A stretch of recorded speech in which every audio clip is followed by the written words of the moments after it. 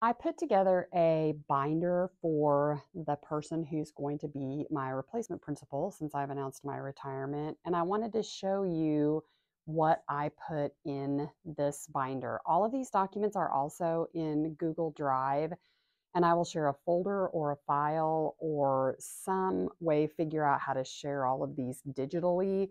When I leave my school, my Google account will not be deleted. It will be locked from me, and then others will still have access to all the documents. So I've tried to share all of the things in this binder with my secretary. Welcome to the binder. I love binders. I've always loved binders. That's why I enjoy creating this. Like I said, all of these documents are in our Google Drive, and there'll be a place for that. I'm trying to think of a fun way to do a table of contents, but I have my table of contents here. And then my student discipline. There's a map. I didn't want to put that out here. I have the master schedule. I will create a master schedule for the new principal, and then they can change it if they want to. Non-negotiables. I never really landed on this, but here's where I was with non-negotiables. I have all of our Monday early outs and all of our Tuesday grade level meetings. This is not completely filled out. It is filled out online. They will have access to the one that has more information, but this is just a reminder that I need to update this for that person. Writing data, any type of data you could put in yours. We started a new writing data thing. Action teams, leadership teams, student teams. This is my notes on that. So when they start working on that, it's leader and me. They can take a look at this. There are so many goals in our school, whatever. I had to write them on one page so I would know. Usually I have this posted. They will have different goals, but they can see mine. We do a practice schedule for a variety of things. So when we start the school year, we have a end of the day dismissal practice. We practice going to the buses. We do that twice. We have recess practice. We have lunch practice. This will give them a hint what is practice for them to figure out. This is a schedule and who goes in order. My teachers go. There is an order of dismissal so that I know when the last class is out of the building. This is what I give the teachers for Meet the Teacher Night. They can glance at that. Parent volunteer information and handouts they can use or not. Sign up information for parent volunteers. Let's see. Our back to school schedule. I actually have this back to school schedule in years. I probably have 6 to 8 years of this schedule so they can see how I've done it for all of the years if they want to. It's up to them. But that's in Google Drive. They'll have that. Discipline referral is a digital document. Tiers is a digital document. We go over behavior. This is the behavior packet so that the new principal will know this is what these teachers are used to. And this is just a packet of information with everything included that we talk about, and they can have that. Willard 101 is our District 101. Let's see, hallway expectations. I need to throw those away. We're not using those.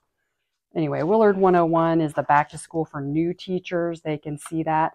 My purpose is a quick flip through for them. I want them to be able to, if they hear something, go, I think I saw that in the binder, and then go grab the binder and put it in there. Let's see. I had an instructional person do important dates. This is from the superintendent. This is the calendar. Oop, there's the map.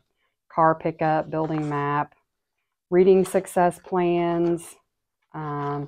BASE is now called academic interventionist, so I need to change the name on that. Substitute. I put together information for substitutes from the office, and then teachers put information. You can buy substitute planning information on Teachers Pay Teachers, but I do substitute planning like from the office.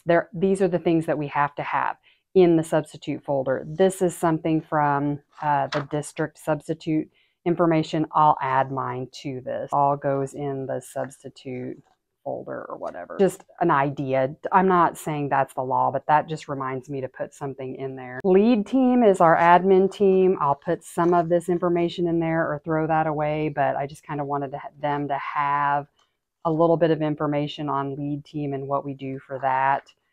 My building improvement plan is not done.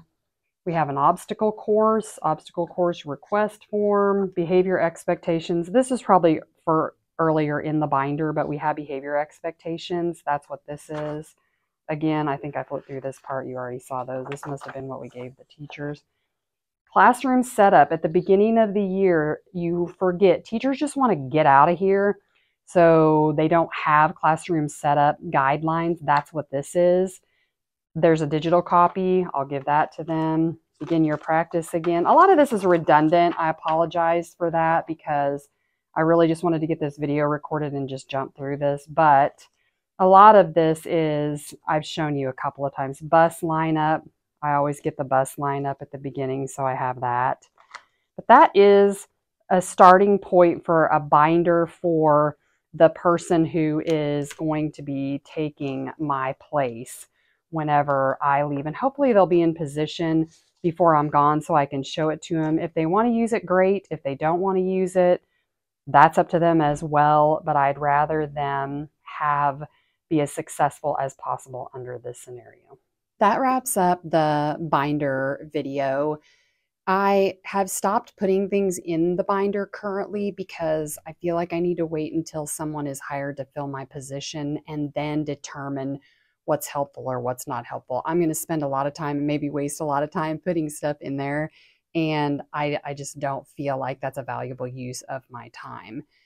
If I remember, I will share with you some other things that I have put in there before my replacement is hired and announced. It looks like they will post my position the month of December and interview in January and hopefully hire by the January board meeting or the February board meeting. And then I can begin to help transition that other principal if they even want my help. I totally understand they can throw away the binder and not use any of my help. We'll just have to see.